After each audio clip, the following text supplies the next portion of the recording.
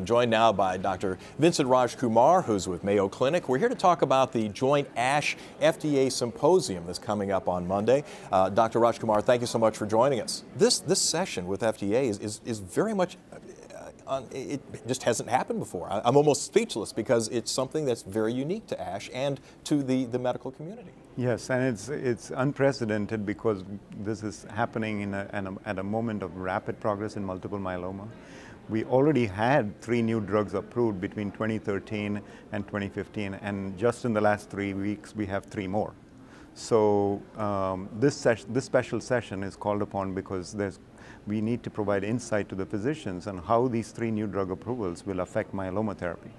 Now, the beauty of this, too, is you as a clinician are able to offer some of these insights not only to the FDA, but also to the ASH membership and perhaps kind of start the ball rolling on safety and efficacy issues that we know will develop over the course of time. Absolutely. 2 of the new approvals are monoclonal antibodies, and we have not had a single monoclonal antibody for multiple myeloma in all these years. So one is daratumumab, one is elotuzumab, and they require special ways of administration. And we also need to find out what the right populations to use them on. And the 3rd drug that was approved is the first oral proteasome inhibitor that's approved, and that's ixazomib. And our job is to inform the membership on how these 3 new drugs can be incorporated into the existing treatment paradigm of multiple myeloma, which already has a number of effective drugs. I think the current overall survival of multiple myeloma is already 80% at 3 and 4 years, and I think it's expected to improve greatly with the arrival of these 3 new drugs. We're using the term unprecedented, never seen before. This cooperation between the FDA and clinicians is something that, does it give you hope that this is kind of the new wave, if you will? Oh, absolutely. I mean, the FDA in all these approvals has done the right thing. For daratumumab, for example, they've granted accelerated approval. Accelerated approval means that they are willing to approve a drug based on phase 2 data alone, without a randomized trial. And that's because daratumumab was found to be effective in about 30% of patients who had failed everything else for multiple myeloma. So it's of course a breakthrough drug.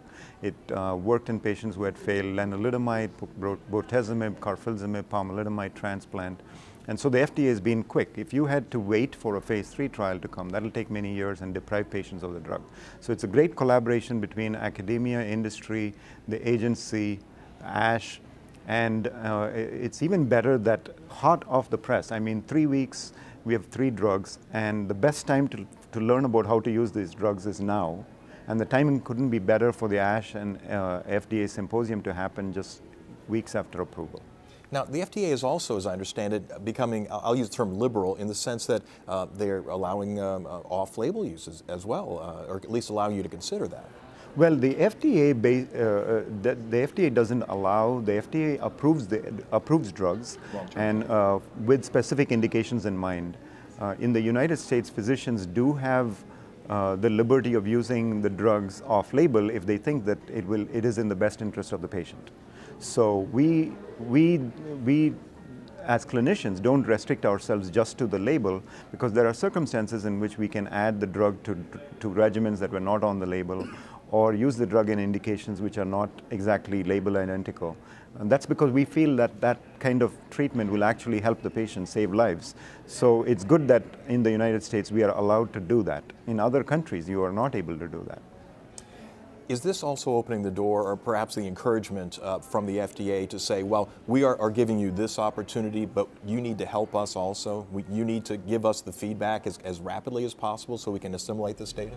Not only assimilate the data and give feedback, but more importantly, we have to conduct the follow-up studies. For example, if daratumumab is approved on a phase 2 accelerated pathway, we need to finish the phase 3 trials and show them that what they did was actually the right call, show them that this drug does improve overall survival, and post-marketing report all the adverse events that have been seen that were not caught on the first trials. And so it's a great responsibility for from the physician community as well as from industry to report back to the FDA what the consequence of these approvals are. Now, the symposium on Monday afternoon, is that generated or designed to also generate questions from the audience, so there can be some interchange? Absolutely. I expect a lot of questions from the audience. I mean, questions are going to be related to how these drugs work, how do we combine these drugs? What stages of the disease do we use these drugs? What are the future clinical trials that we need to do to make sure that we can really, gain more from the drugs by more rational combinations and incorporating these drugs into the current schema of myeloma therapy. These drugs have all been approved right now for previously treated myeloma, but they are probably going to play a role in newly diagnosed disease and maintenance as well. So in this session, the way we have envisioned it is that the FDA reviewers are going to present the data that led to the approval of daratumumab, elotuzumab, and ixazomib.